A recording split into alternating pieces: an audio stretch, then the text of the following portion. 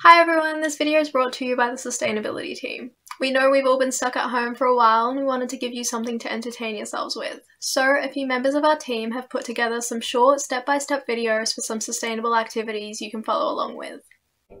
Today's video is all about how to make plant-based double choc cookies created by Maya. Yum! Reducing your consumption of animal products even for just one meal a week can reduce the strain on the environment. There's plenty of delicious recipes out there that mean you won't be missing out on any of your favourite foods.